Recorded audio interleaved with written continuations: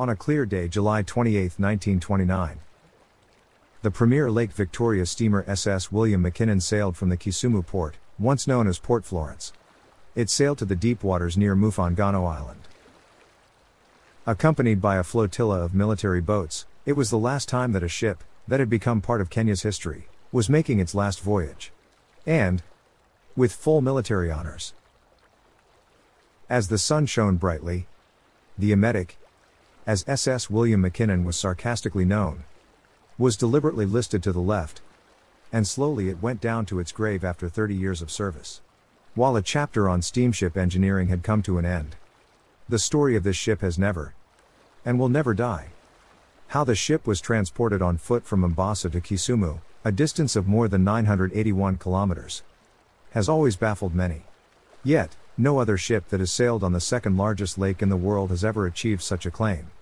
It is a story of determination, triumph, prowess, and drama that can only be matched by the building of the Uganda Railway. Forget the much talked about man-eaters of Savo. The transportation of the emetic was possibly more lethargic than previously reported. Never before, and never again, did anyone try to transport such a huge cargo, estimated at 60 tons across the African plains, down and up the Rift Valley escarpment, into the lake shore. It all started in 1894 when the British Parliament voted for the placing of 2 steamers on Lake Victoria.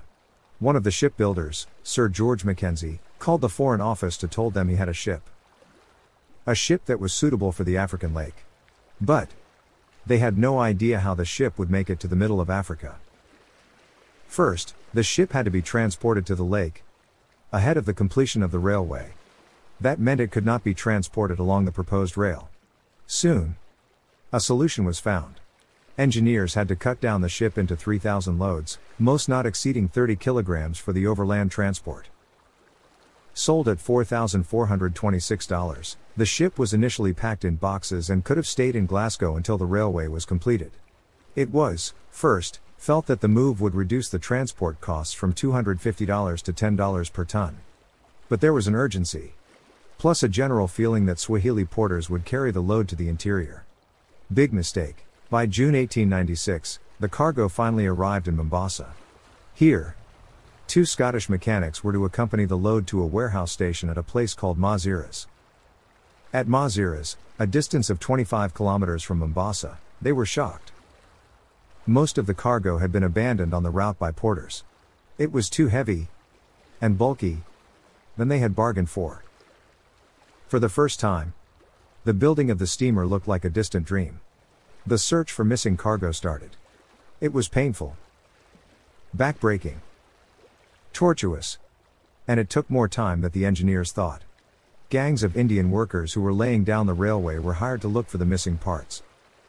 Finally, they were found. The next challenge was to get the load past Maasai territory towards Uasin Gishu.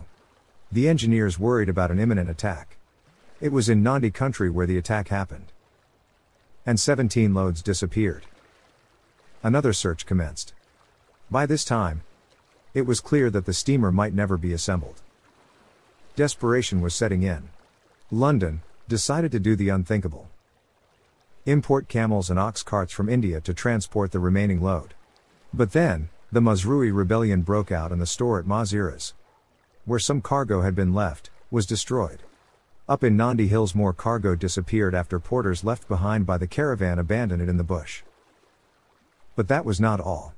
Infighting broke in London between transporters Smith Mackenzie, whose porters were now scattered with cargo in the interior, and Boosted and Ridley Company, which suggested that they should have used the Tanganyika then, route.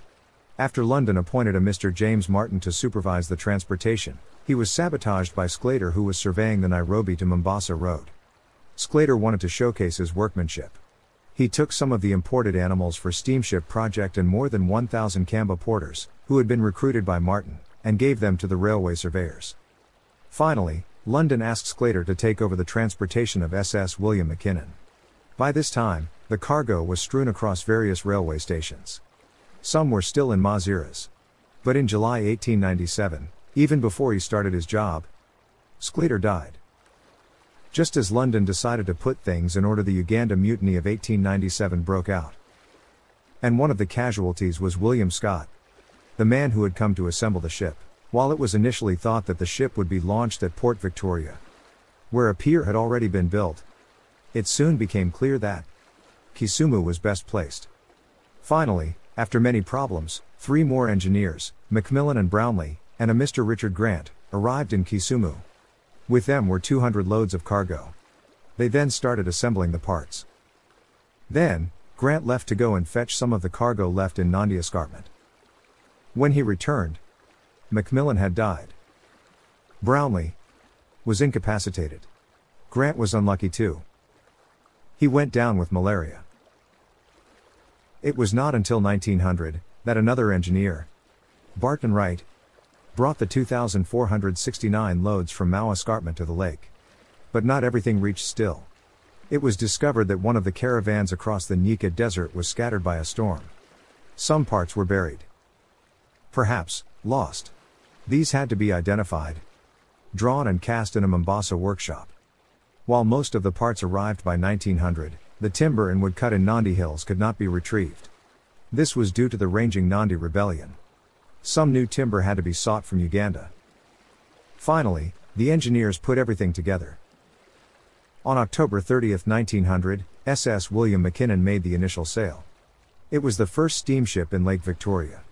It had caused bad blood between communities, engineers, loaders, and everyone. On the previously uncharted waters, the Emetic would get stranded in rocks. But it sailed on. Once, during the First World War, it was used as a gunboat.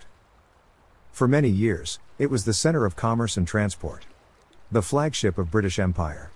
But by 1929, SS William Mackinnon was tired to sail again.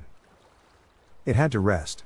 It was a great shame that a ship that had become part of Kenya's early history was sank, and went down with its story.